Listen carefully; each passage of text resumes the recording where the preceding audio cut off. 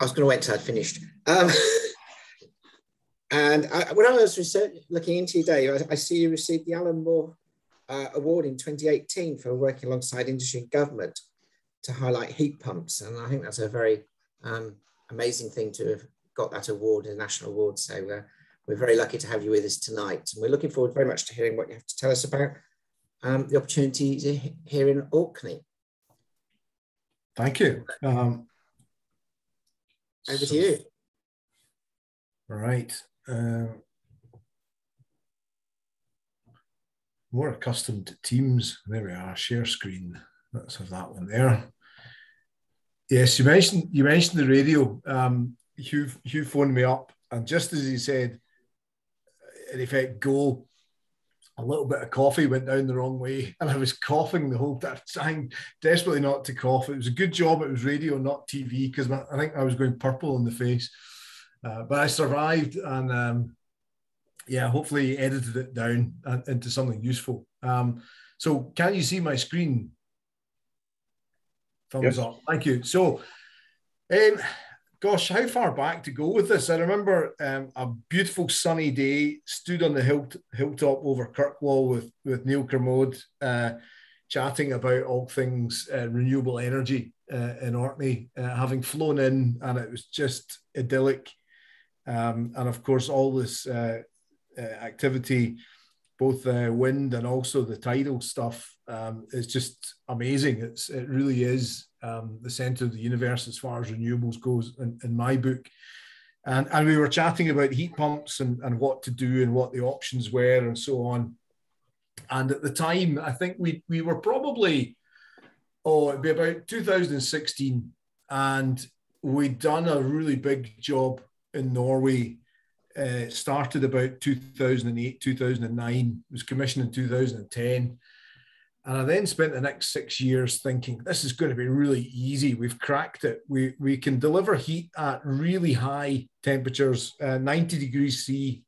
It was the 2007 International Energy Agency report had said that ammonia as a working fluid was very promising, but wouldn't go above 70 degrees C. And that's definitely not a challenge to throw down to folk like us, because we'll say, oh yes, we can. And we did. And so this story sort of rumbles forwards from that as to what makes heat pumps happen. A really interesting look around Kirkwall and the backup power plant that's got water abstraction.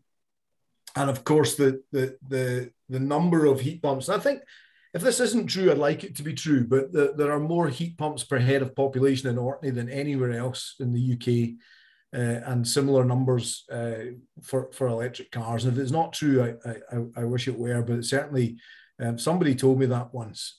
So we'll take it as the truth, Neil. So, you know, how do you make them happen? So, enough wittering in the intro for me, but I am now Group Sustainable Director, Sustainable Development Director for Star Refrigeration, which is a UK industrial refrigeration company. Probably up until 2008, we were better known for freezing fish and ice rinks and data centres and Greg's sausage rolls, all sort of useful known things. And then we stumbled into heat pumps. So this is part of that story, and also maybe to try and promote some critical thinking, I suppose, around the good folk up there. I'm going to start with a dictionary conundrum: threat and opportunity. Two words well known to each of us, and I hope I'll maybe finish up answering that. Is it a threat or an opportunity? This whole climate change piece, of course.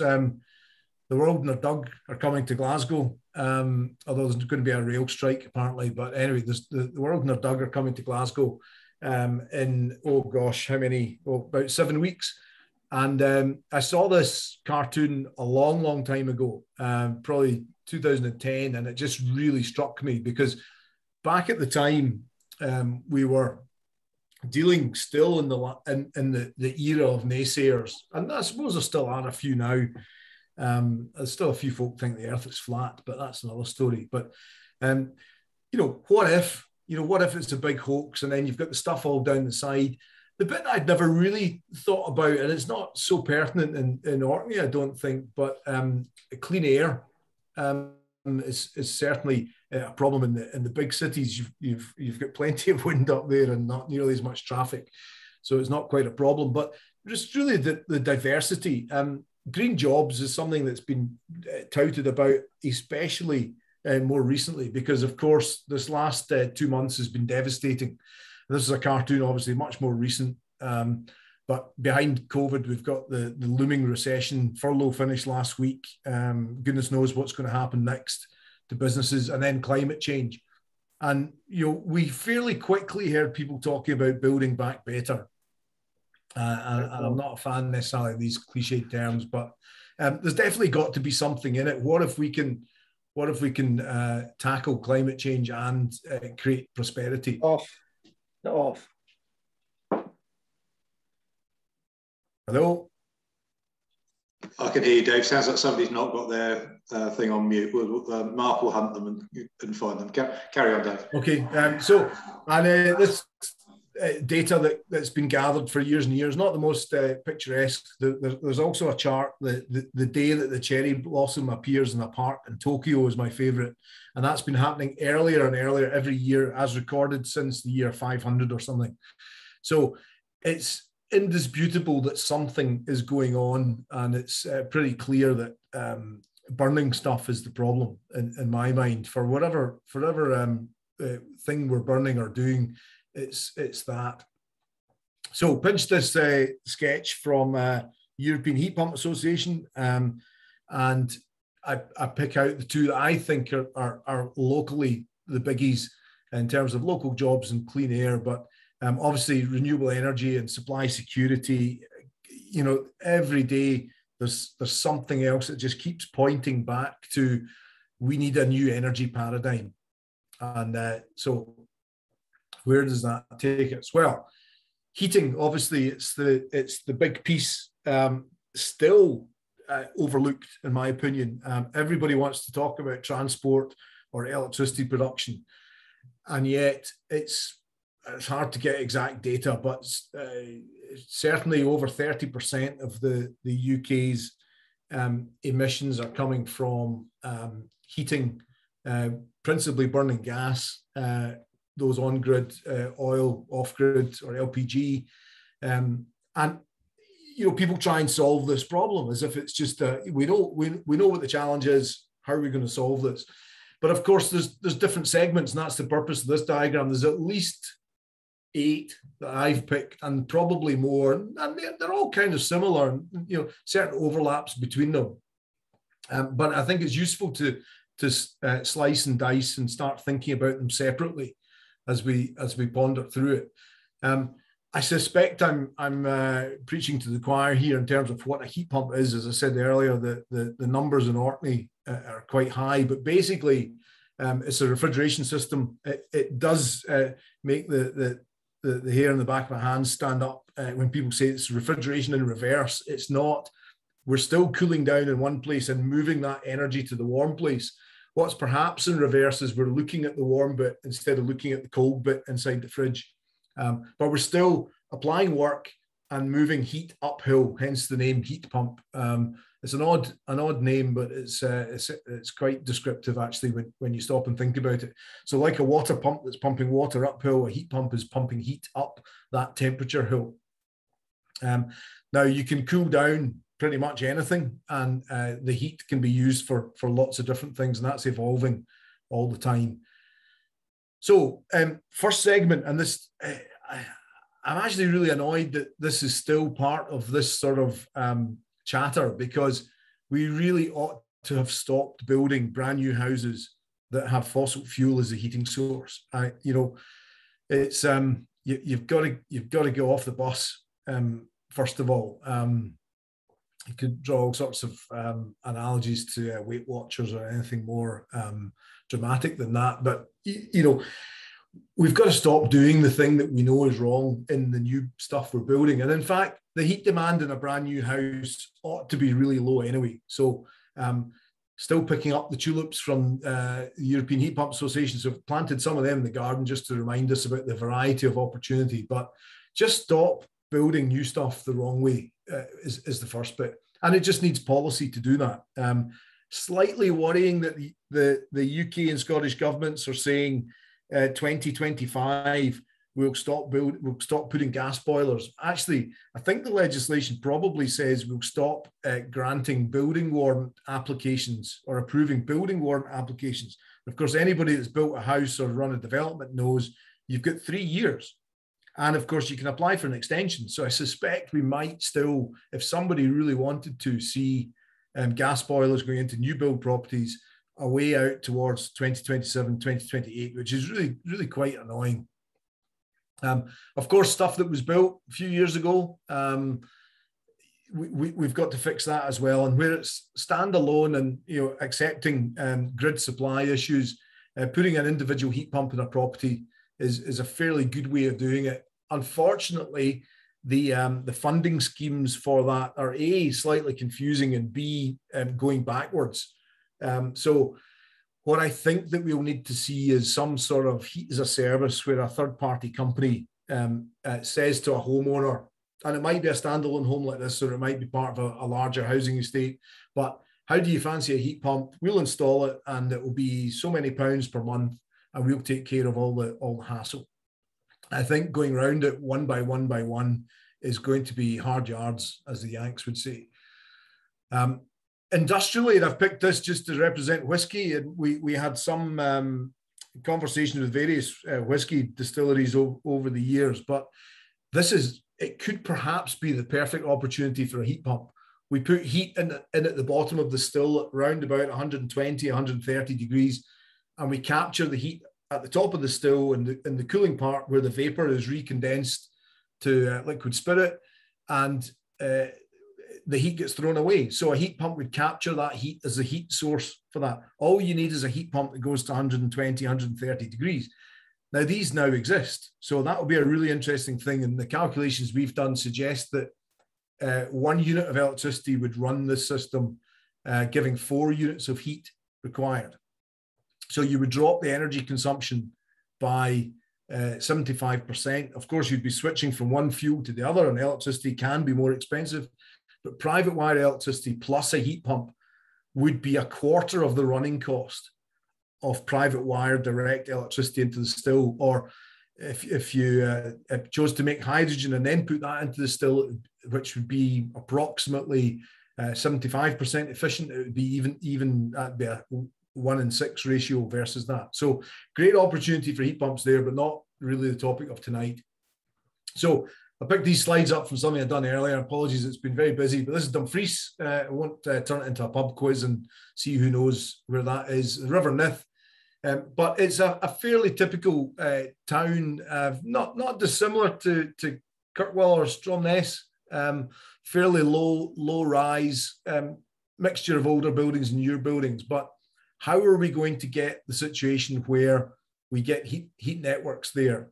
Because when you've got a relatively high density of buildings, it becomes slightly less practical to put an individual heat pump in every building for a couple of reasons. One, where do you get the heat from? 2, if it's an air source heat pump, where does the cold air go? You can't have too much of it blowing about because it creates a sort of microclimate. And 3, the electricity supply, having every building using much more electricity is going to create some questions for the grid, whereas a central heat pump might be better. So if it's district heating, the question then is, how do you get district heating to turn up in a town? What came first, the chicken or the egg, the district heating or the heat pump? So it's all about creating a demand for this. There's some work going through the Scottish Government. It's principally aimed at creating the rules of the game for district heating, which is great. It doesn't actually say very much about how you create the customers for the game or the customers for the sport. So I think what we'll also need to see are the local authorities saying, in this zone, we really want you to move on to this stuff. Here's why you should do it. And there's a variety of ways they could do that, whether it's through taxation or benefit or some sort of thing, but they have to create a suite of customers who are saying, you know, I would like to join district heating and then see where that goes. So that's a local policy regulation. And then the networks will emerge. Somebody will invest so long as they're certain they'll get their money back. So what gives us the sort of inspiration and I suppose the credibility to talk about big heat pumps from rivers and the sea? Well, we did it 10 years ago in Drammen in Norway. It's 40 kilometres west of Oslo. We were asked, the client had an existing district heating network, but it was basically a mixture of gas and biomass, and they wanted to decarbonise. So they said, well, could you do this? And we rose to the challenge, and we did. And that's been running 9-10 years now. And it dropped the carbon footprint of what they were doing by approximately 98%, which is super. But where next, and how to bring that closer to the UK? So this is really the sort of more up-to-date chatter. This is from Clyde Bank. This is obviously an artist impression. There's buildings, not the stuff in the background hasn't really been built yet. The stuff in the foreground has. That's the local college, and there's a sports centre as well. But that's now taking heat from the Clyde estuary, and we are delivering 3 units of heat for 1 unit of electricity, and we are delivering heat at up to 80 degrees. And I've said 45% reduction versus gas, but actually, if I dialed in a fairly breezy day like today, it might be over 90% lower carbon footprint than burning gas. And of course, as I was saying earlier, there's 0 local NOx from the facility when it's running on the heat pumps. And yeah, landscaping has been done now. I must go back and get a more up-to-date picture, and heat pumps are installed, and it's great. It's there. Just they need to get more buildings connected, and that will come with a little bit of nudging and tickling of the local buildings that aren't in the control of the local authority, and they'll get them onto it. And that's what I've become accustomed to calling the twins. Twin heat pumps, each 2.65 megawatts of heat, taking salt water from the estuary through this heat exchanger, which has titanium tubes. The reason we use a tubular heat exchanger is it's automatically cleanable. And then we have a roughly about an 800 kilowatt motor, compressor, and the oil separator, and then heat recovery and all the oil management. So that has been installed and done. And then the question arose, well, just how would you assess a community? And I'd been asking this question around the sort of industry for a while. How much does district heating cost, and how could you do it? And really, it was quite a complicated question because it comes down to a whole bunch of different factors. First of all, knowing how big the system would need to be. And I bumped into some guys from a business called ComSoft, and they basically have software that it's, I think they call it interspatial modeling, which basically means they have a GIS data map of all the heat demand in a community, and they work out how much is needed for each building, and then they work out the size of the pipes, and it draws it all back to the central point. And that then says you need 10 megawatts or 15 megawatts or 5 megawatts, whatever it would be. And therefore you can work out the cost of the network. You can work out the cost of the heat pump. You can then put in the cost of the electricity to run the device. And that gives you an operating model. And that translates back to a pence per kilowatt of heat. And then you can go to the buildings and say, if you were to join district heating, we think this is the offer we could make you. And so the buildings could pledge to do that. And then if enough people pledge, as I was saying earlier, you have a chance of somebody saying, right, I'm going to build the thing now. So that's what makes the district energy happen over and over. If you get low risk for the investors, make it predictable by harnessing sources of energy that you can see, touch, and smell more easily than something that's a little bit riskier, making it repeatable, and of course generating that return on investment. And in Glasgow, we modelled the whole city centre, worked out in several 10 megawatt clusters, mapped the whole thing out. Each little dot is the heat demand, worked out to be 47 kilometres of pipe, which is a significant amount, but that's for the whole of the centre of Glasgow. and produces the business model. I wanted to say a little bit about hydrogen in this piece, because I know there's been some good stuff done up in Orkney, but this was a graphic from a gentleman called David Sabon, and basically what the danger is that we have this abundance of wind-generated electricity, and we have a choice of what to do with it. And for certain activities such as ferries, I think it's brilliant, and whether flight comes along remains to be seen, but that would be great too. But taking the hydrogen direct into the house, into a hydrogen boiler, one must be pretty careful about the efficiency of that, because it's basically 6 times more effective. So you could heat 6 times as many houses if you use the electricity through the grid for a heat pump, if it was an individual heat pump or central heat pumps for that. So to wrap it up, this question, threat or opportunity, well, I kind of think it's a opportunity, if I can throw a new word into the English language. I think we've got a brilliant opportunity to turn this threat into a positive. And I hope what I've said is useful and helpful, but that's enough from me, other than to say I'd be very happy to take any questions that anyone might have. Thank you very much, Dave. That was brilliant. Wow. Actually, I was looking down, I'm involved in one of the buildings within that on a commercial sector. So I might be having a look at the Glasgow stuff, but that was really good. I think we've had a couple of questions in the chat. I don't know if you can see that. There was one from Neil Commode, which says, distilling, would there be a minimum size for that heat pump? Sorry, I was reading the question from Robert Leslie. What was Neil's question, sorry? Distilling, would there be a minimum size for a heat pump? So I can't translate it into is it hectoliters per year or something, whatever the measure of a distillery is, but yeah, reasonable size. Certainly somewhere a malt distillery, yes. It doesn't need to be a grain distillery for sure.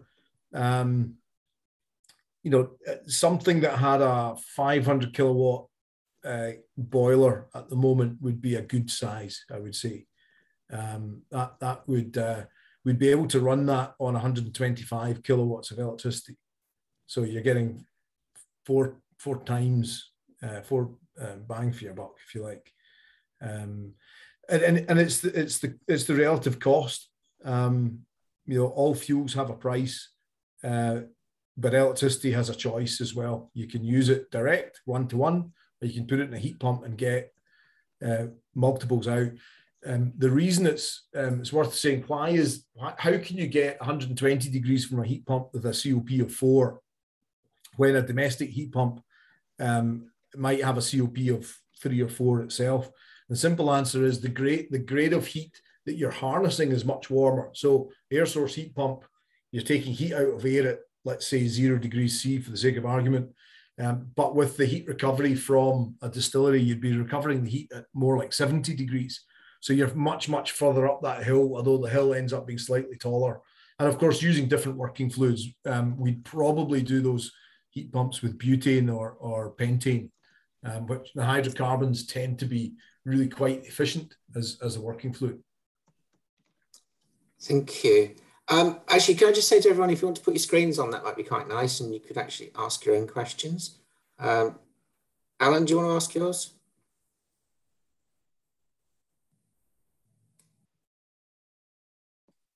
Robert, sorry. Alan. I got that from Robert. Sorry, yeah, mine's was really just a statement, as Dave was talking about why folk are switching right away for gas to the heat pumps or something else, because that was just me experience in the workshop today that folk in the central belt are saying, no, we're not going to move away until they find a solution to the price of electricity, which might involve removing these tariffs. So that was really it. But I would guess that a sort of district heating system, like we've just seen explained, this might be an answer to that, really. There's something badly wrong with the electrical grid and the management of it. We have situations where we have curtailment localized, and it's not possible for a utility. There might be some different rules in Orkney, so forgive me if I'm not totally up to speed, because it's a special place, as I was saying. But in the mainland, it's not possible, for example, around Glasgow, to be selling electricity at a lower price than it would be nationally, despite the fact that Whiteley's wind farm is not spinning because they've bid to be the curtailed entity. Now, and most folk have heard of Octopus Energy by now, but variable pricing to me shifts demand so that somebody switches their car to charge at the right price. They run their heat pump at the right price. They might have a thermal store. So long as we don't allow absolute flexibility in pricing, we're going to have a problem. But secondly, and you say it in your answer, and I'll put a little bit more on it. Every wind tower that has been constructed more recently has been bid at roughly 5 pence per kilowatt hour for the production of electricity. But so £50 per megawatt hour. But by the time you buy it 100 meters down the road from the electricity grid, if you were contracting just now with any of the providers, they'd be wanting 20 pence. So you can make it for 5p, but it costs 20p just down the road. That's crazy. That's a broken system, in my opinion. And part of that uplift are all the taxation charges. And people point to a graphic that's been used that says the social and environmental charge in electricity is 23%, and on gas it's only 2%. But the bit that you also have to calculate is, what is the relative carbon footprint and the relative cost of each of these? And when you work it out, it's 60 times as expensive to create a ton of CO2 emissions with electricity as it is with gas. So gas is really getting away with, quite frankly, getting away with murder in terms of the pricing policy. And I did a paper for Scottish Enterprise. My concluding line was, the barriers are paper-based, but paper-thin. Somebody with a magic pen in government could write this new legislation that says all heat pumps will get electricity at 6.5p for the sake of argument. So a little bit for grid transmission charges, provided you don't use it between 4 p.m. and 7 p.m. because that's tea time and everybody's making fish fingers and a cup of coffee. So it's going to be fixed at some point, otherwise we'll spectacularly fail. But I completely agree with the comment made earlier, but I think it's a policy thing rather than do heat pumps work thing. Very frustrating. There's another question here, Mick Wyatt. Don't disagree with the efficiency of heat pump over H2 gas boiler setup. The missing piece here is the energy storage aspect, given the intermittency of wind. Absolutely. I can only say two things about that. One is, gosh, I wish there were far more tidal devices on the network that would. And so when you take wind and solar and tidal, then can you still get, as the Germans call it, a Dunkelflaute, a dead cam or a dark cam? It's far less likely. Should we be ever curtailing wind? Absolutely not. Should we be doing something with it? Absolutely yes. Should that be something that might be some form of chemical form of energy that could be then reused to bridge the gap? Absolutely yes. But that's entirely different from everyday 24/7, 365 of using stuff direct. So we must get into the bridging, either by thermal storage or chemical storage or anything else that I've not mentioned to bridge these lower pieces. What I would say, and it's an interesting piece, and going back to Queen's Quay, we can switch that off in less than a second. And then we have a very large thermal store. I didn't point it out on the picture, but the thermal store will last for about 2 hours.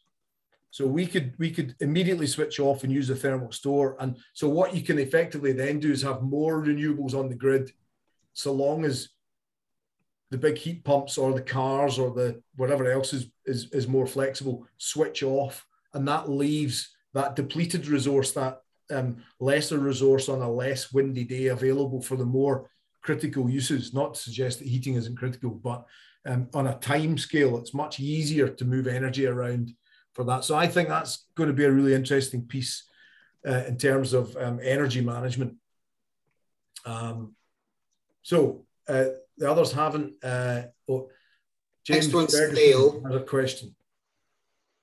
Do you want to go, Neil? I can't remember what it was asked now. I've been typing away to my heart's content. I could read it out.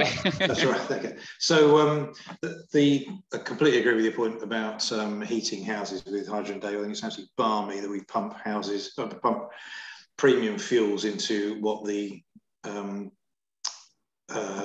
chair of the Committee of Climate Change, John Cummer, called crap housing, which we all agree with.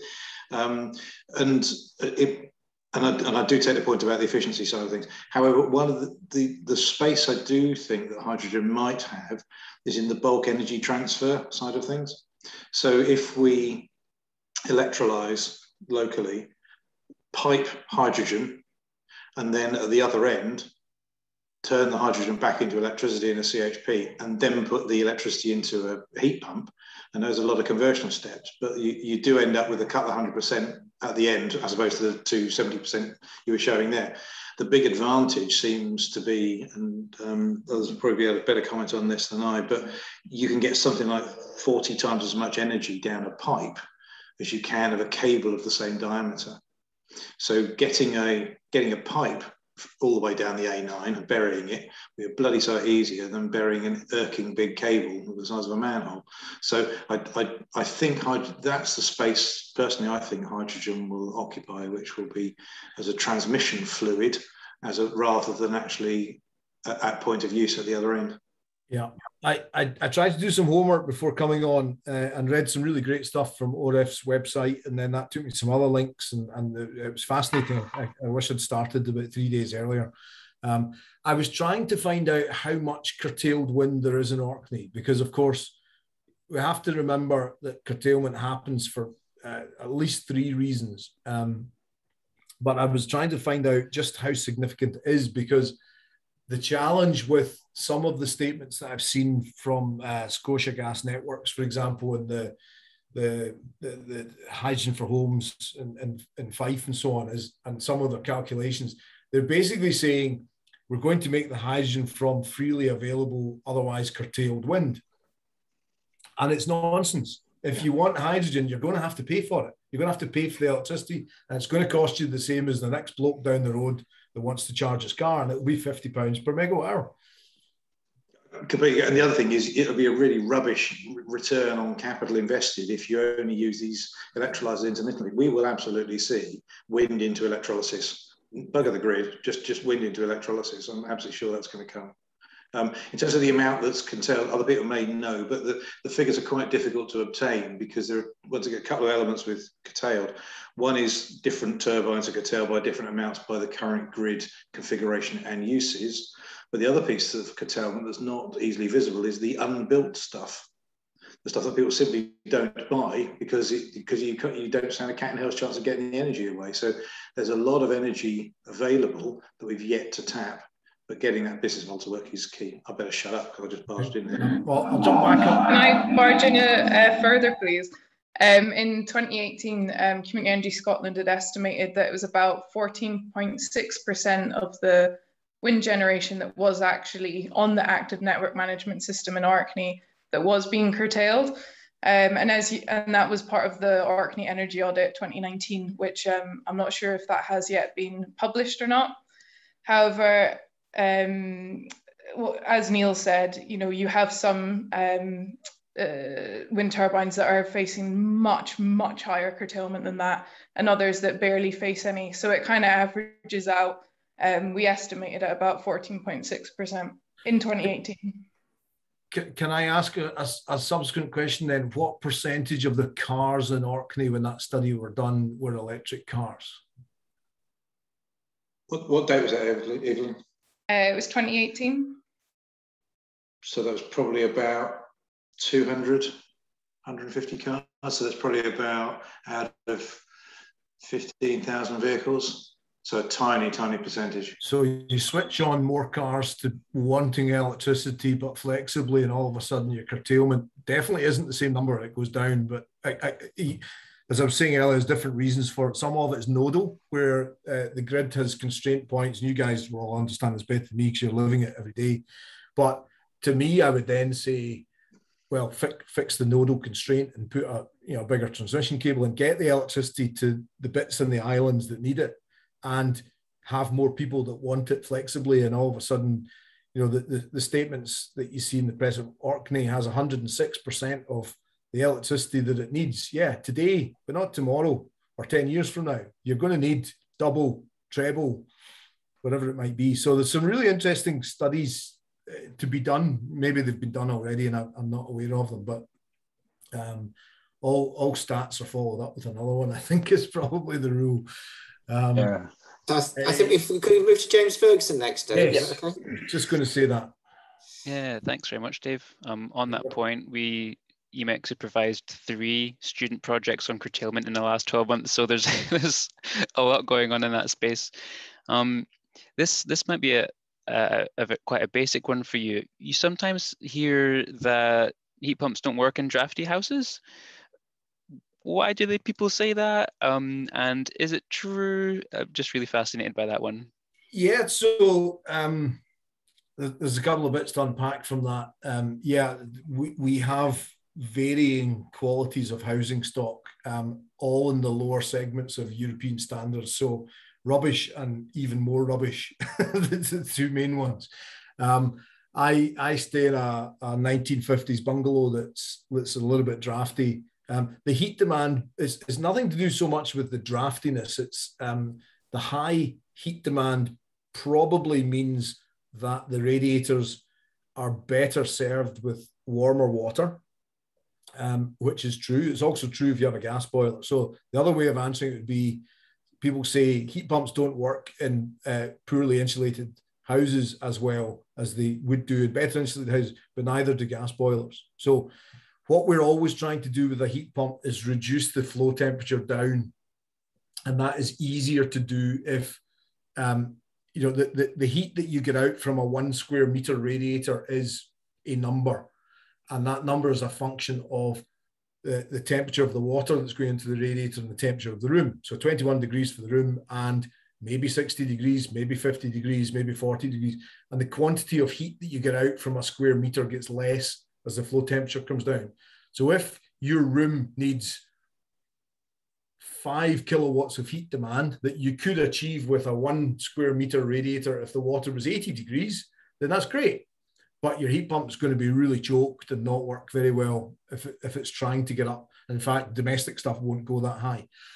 It is possible to get higher temperature heat pumps now. I think that the industry has moved forwards, but you should always be very, very careful about running at higher temperatures than you actually need to. So with a house, it's always advisable to try and improve the insulation. So, and 2 things then happen. 1, you need less heat, but 2, that size of radiator could achieve the quantity you need. Let's say you get it from 5 down to 2.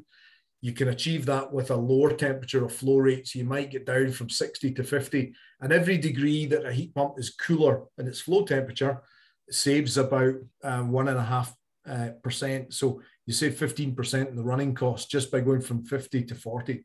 And so just keep trying to make it better. And then, of course, weather compensation is a technique that says don't run the water nearly as warm if it's not as cold a day. And you start playing tricks. And basically what it amounts to is it's dead easy to put a gas boiler in that runs really too warm. And it's much harder to do it right, which interestingly, and it's an anecdotal statement, but apparently something like 80% of condensing gas boilers don't actually condense because the flow temperature of the water is turned up too high. So the first thing to do if you've got a gas boiler, before even thinking about a heat pump, and I'm not in the domestic space, it's just my personal experience from doing it, is the little dial that's got the radiator symbol, turn it down a bit. And if your house, basically then you're feeding water a little bit cooler, so there's a chance you might be condensing, which is where that device is really meant to be behaving. And you might improve the consumption of gas by even as much as 10 or 15%, depending how bad it was to start with. So it's all about managing the system better rather than just, you know, it's sledgehammer to crack a nut would be the popular way of saying it. So I hope that gives you some sort of feel on it. I'll say this, there is not a single building in Britain that could not be heated with a heat pump. There are some that are far easier, and there are some that are really difficult, and there are some that really will only be done with district heating and big central heat pumps. But every single building in Britain could be heated with a heat pump of some shape, size, efficiency, blah, blah, blah. But, you know, it's not a case of, oh, well, it's going to be quite tricky, I'm just going to keep burning gas. That's not an option. So who's further down the list? Sandy here, I have a question. Hi, Dave. Thanks. That was really interesting presentation, and I totally agree with everything you're saying on domestic space heating. And I think heat pumps are the solution that's there at the minute, and it's scandalous that it isn't being pushed harder. But what I was wanting to ask you about, it's really interesting. Every year I set students here a sort of task to look at district heating scheme for Stromness and apply for some mythical sort of grant funding. And every year they sort of latch on to a C-source heat pump because it's kind of the obvious thing to do when you look around at the options. And then when we do the costs every year, the thing that makes it a scary number is the pipe network going around the town.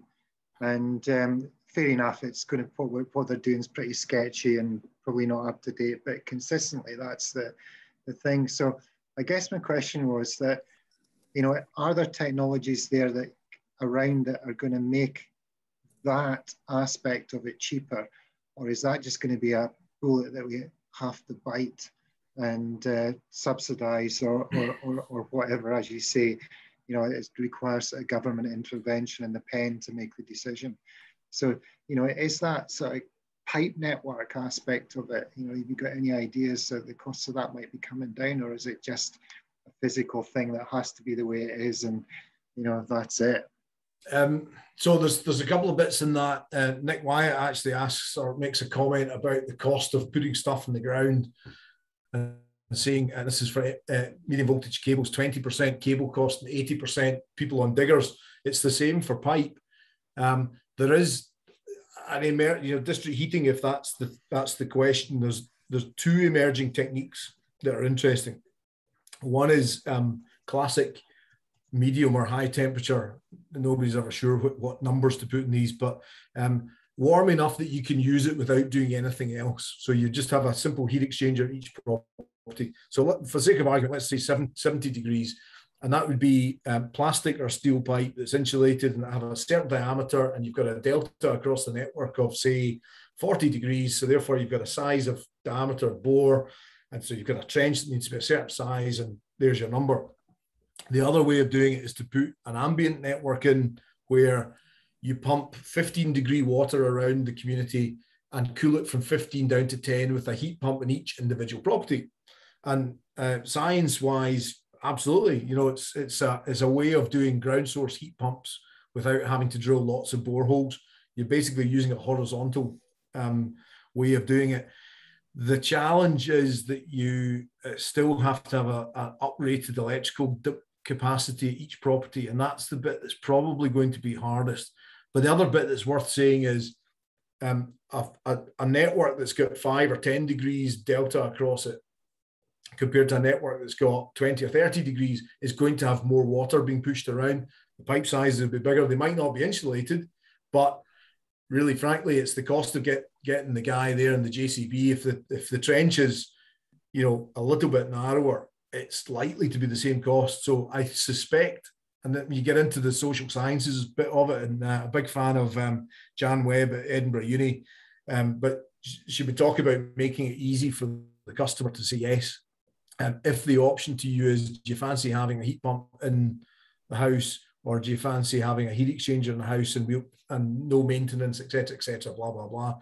I think the latter is probably right. So that isn't really an answer to your question, other than to say, unless it's going to get cheaper to dig a trench at some point in the future, I don't see it. I do ponder, particularly thinking about really dense areas, and some of the district heating that's gone in Glasgow, for example, at Strathclyde Uni, has been horrifically difficult with all the buried services. I do wonder what we might borrow from the oil and gas industry with directional drilling and stuff that's being dug at a deeper depth without, so basically you've either got to feed it through like a mole or do an open trench. I don't think the industry has really looked enough at non-open trench type deployment. Whether that's good for Stromness or not, it looked a pretty rocky place when I was there, but I don't know. So I think short answer is it's all about the digging. It doesn't matter what your pipes look like, but if you can find a cheaper way of getting stuff up underground, then yeah, you might be at the races. Thank you, Dave. Ian Johnson's had his question answered. So David Craig next, please.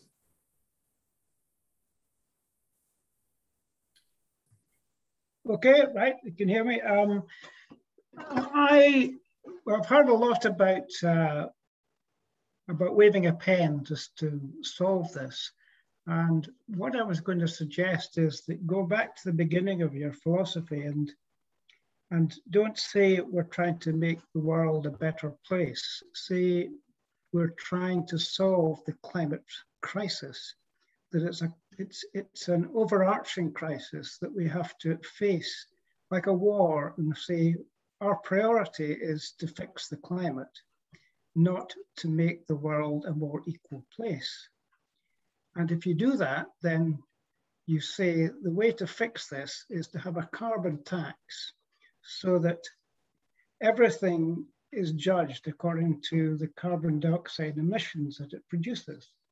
And you can take into account not only the cost of the gas, but also the carbon cost of building a heat pump or a district pump. But you have to abandon the idea at the beginning of saying, we're trying to make everybody equal. What we're trying to do is fix the carbon dioxide problem, which is the biggest problem facing humanity.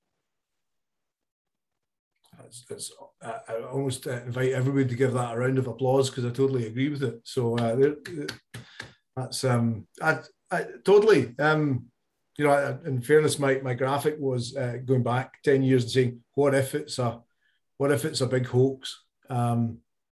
I don't believe it's a hoax, and I do believe that we need to put a fairly big stick behind the thing and shove pretty hard. So I can't see past carbon taxation of some sort personally. What the right number is, who knows? It seems to be rising in the markets, which is a good thing. But we've got to be very careful. I think if I can build on that, I think we have to be very careful about not leaving people behind or making people's lives worse.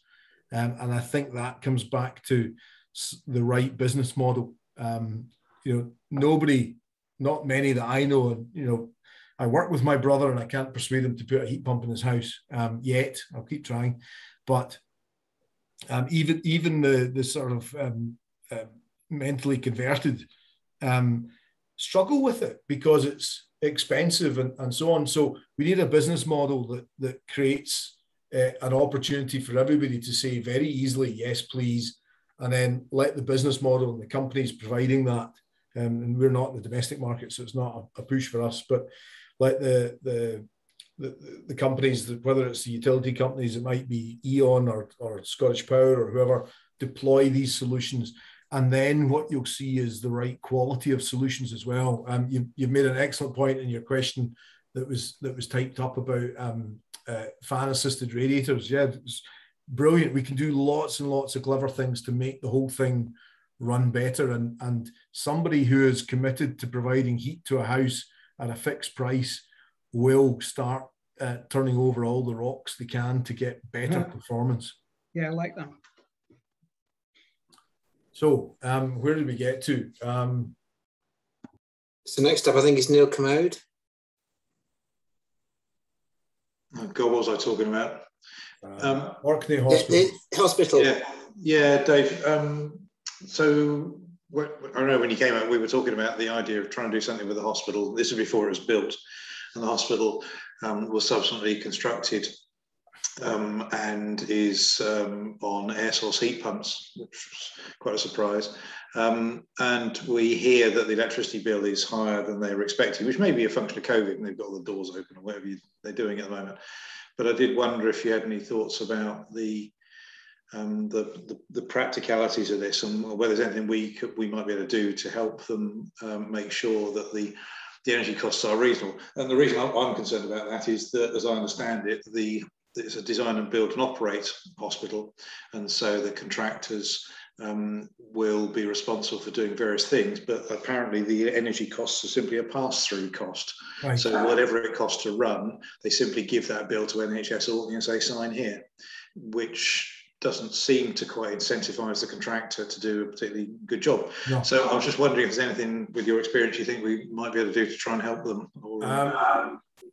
Well, I hope there's nobody too sensitive on the call, but in some cases, I think that old expression, if you can't polish a turd, springs to mind. If they've made a bad job of it, they might be better taking fairly invasive action to fix it. If the kit is the wrong size, that could be the problem. If the heat load is too high, either by design or by operation. I remember sitting in traffic outside Strathclyde Uni, and there's a college just been built in Cathedral Street opposite.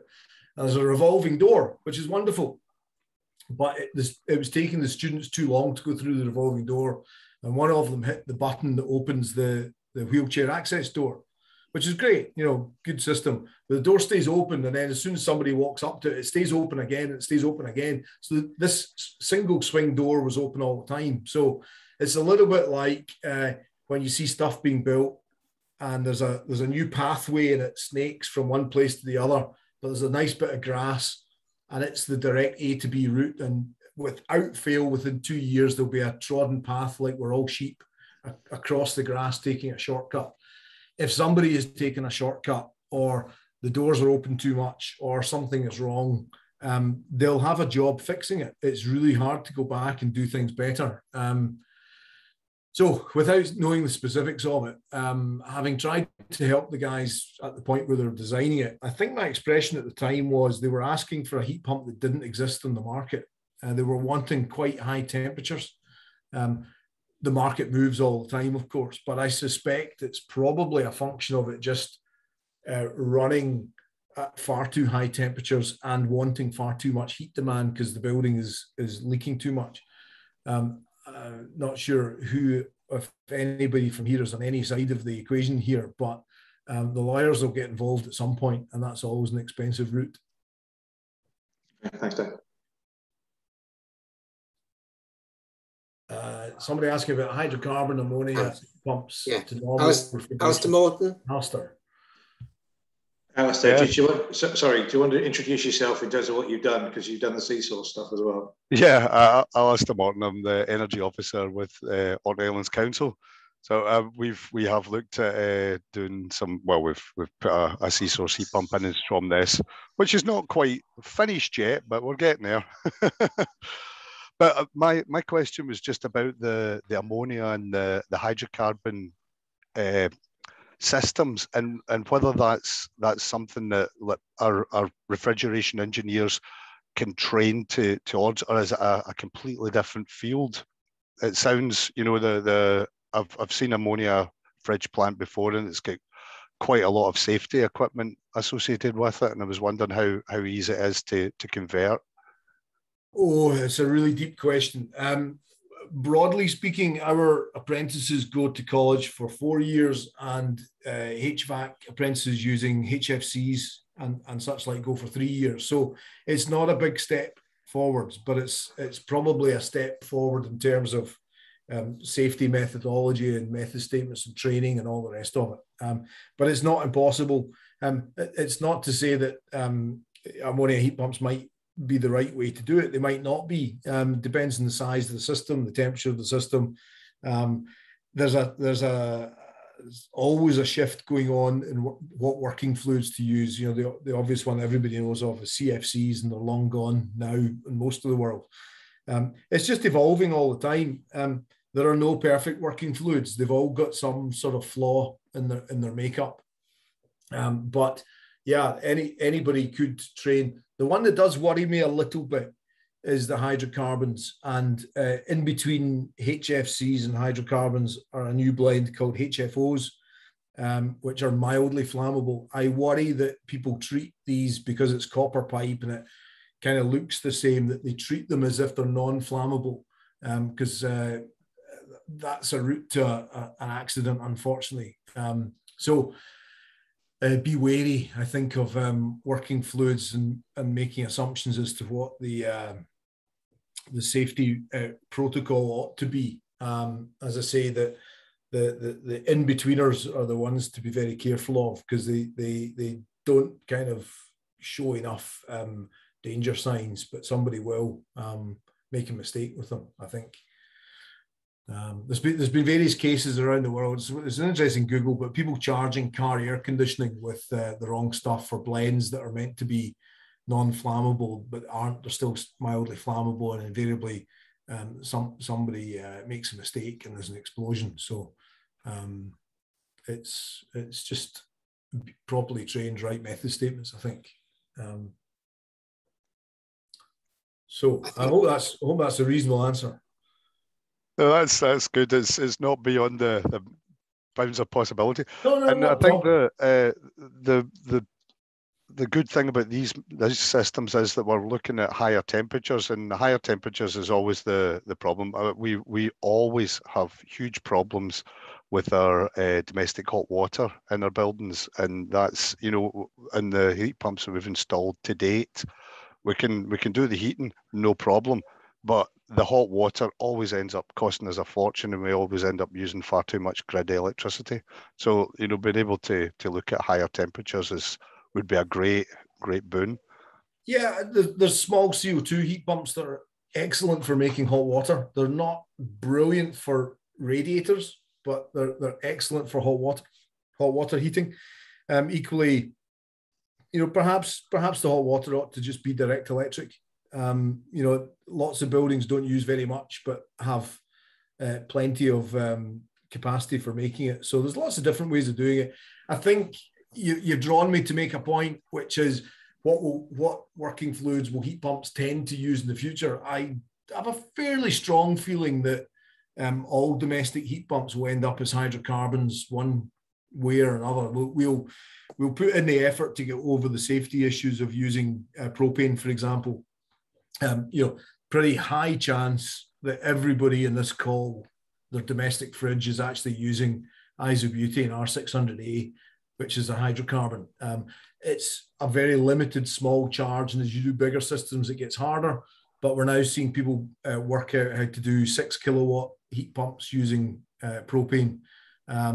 Equally, if you put the heat pump outside, you can use as much as you like, and it'll be fine because it's always too windy. So you wouldn't get an explosion cocktail. So we should probably move on. I'm conscious I'm probably keeping folk away from Coronation Street or whatever's on at 8 o'clock. But we've got David Craig next, Dave. David Craig. Hello, yes. Yeah, you want to ask about increased ventilation for COVID? Oh, yeah, it was a response to Neil's question of what might be causing a higher than expected electricity bill in the hospital. And I just know that there's been a push to increase ventilation rates in places like the hospital, which doesn't have windows, and that would probably increase the heating bill. Yeah, it might do. I'm just hopeful that is what the problem is. I'm generally worried about their contracting strategy for the hospital and not incentivising the contraction. I think that they've, I think they went for the PR rather than the practicality on some of that stuff. But it'll be interesting to see. That's why I was curious to know if there are things that can be done. Well, the other thought is to say, well, they didn't fit a heat pump to the hospital in order to save money. They fitted it to save carbon dioxide. So, you know, what's the problem? Well, one observation would be if they ducted the exhaust air towards the heat pump, obviously take care of any sort of filtration, etc. But throwing warm air off the roof and then trying to take heat out of fresh air, 20, 30 meters away, doesn't make a lot of sense when you think about, you've got to scavenge from the warmest place you can find. So some simple ductwork, harnessing that better grade of exhaust air you could improve the efficiency of a heat pump, because the exhaust air will be circa 21 degrees and the ambient air will be circa 10 most of the year, 5, 10. So you're probably talking 20% saving if you put the heat pump in the right place. Interesting. Bit of wrinkly tin, that'll fix it. Got Martin Lee next. Well, your mind was, you're talking about the potential issues with the fluid being flammable and so on. But my understanding is the fluid remains within the heat pump. You've only got cold water with antifreeze feeding it from the source of the heat and hot water going out, feeding it into the building. Is that correct? Or? You are correct, but like all things, there's always a bad day some point round the corner. And if it leaked into that room, then the working fluid would be creating an explosive atmosphere. So the ones where that's outside would be all right? Yeah, precisely. Yeah, providing all of it is outside. Some heat pumps, there's a bit outside, but there's a bit inside still connected by the working fluid. Sometimes it's a glycol circuit between them. Sometimes it's water, but with antifreeze dump valves. Different ways of doing it, but the working fluid ought not to be indoors if it's flammable above a certain quantity. Right, okay. Not properly ventilated. Right, thank you. Yeah. Okay, has anyone else got any questions? I would just like to make one point that I was going to make earlier on. In terms of curtailment within Orkney, while the total, somebody said, was 16% or something round about there, the large majority, more than 80% of customers in Orkney don't live in a curtailed zone. So moving those 80% of customers over to electric vehicles will not help with curtailment. So that's a distribution question in Orkney then, that the distribution needs to be better. Yeah. Well, the curtailment isn't on the mainland connections. The curtailment's on internal circuits within Orkney, principally the ones from the Orkney mainland to the Orkney North Isles. Yeah, Martin, I was going to have my hand up and then I just withdrew it because we talk quite a lot of curtailment. I didn't want to slow it down. But yeah, completely for Dave's purposes, the good stuff that everyone talks about, the free stuff that everyone wants, is intermittent and geographically local. There's two things, and exactly as Martin's saying, there's no free gravy. But what is curtailed in Orkney is, say, at what price? Because there's also different things and different levels of curtailment, as Neil says. Devices not being built, devices not running, and there's a whole range of it. But when you talk about that free stuff, as Martin says, it's an intermittent, so you can't rely on it on a day-to-day basis, and it's in very specific areas. And as you say, the best thing of all is let's build some grid into the centres where we can use it. But that's a separate issue. I agree completely, Martin. I just shut up because I didn't want to be ending talking too much. Sorry, Mark, you did ask about. I had my hand up. It was about that. No, thank you for that, Mark. Yeah, hey, we've got a cable from Norway to Blythe in Northumberland now, so it would seem possible to increase the size of a cable if there's enough going down it to make it pay. You think?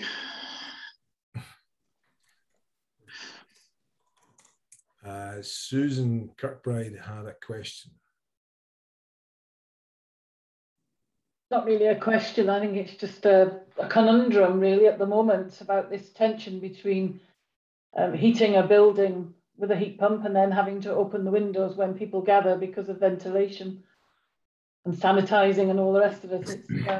It's just I think a pain we have to live with at the moment, perhaps. It just seems crazy, but I don't think there's anything we can do about it. It was just when we had the comment about ventilation, that was all. No, it's a good point, Susan. I don't know how long it's going to stay with us. I think longer term, or if the building was being redone again, perhaps some sort of mechanical ventilation heat recovery system would be the thing to fit. But that's not an easy thing at all to stir into an existing building. But yeah, forced ventilation brings the ventilated air to a space that you can then capture it, as opposed to windows dotted all around the place. So yeah, tricky one. It was just a conundrum, a comment really, that was all. Thank you. If I could suggest something, Susan, perhaps the etiquette for having a meeting like that is that people should take a jersey. Instead of taking a bottle of wine, they should come with a jersey and not expect it to be hot. Indeed. Mark Hull's got his hand up. Yeah. No, just after this, I mean, just other things I was thinking, Dave. I know you say there isn't a house in the UK that you can't heat with a heat pump. And I would love it to be otherwise, but we're literally just finishing a reasonably large project where we've actually done some really detailed monitoring of houses and tried to take an argument as part of a European project to say, look, put in a heat pump, it's going to decarbonize, it's going to be efficient. We are struggling.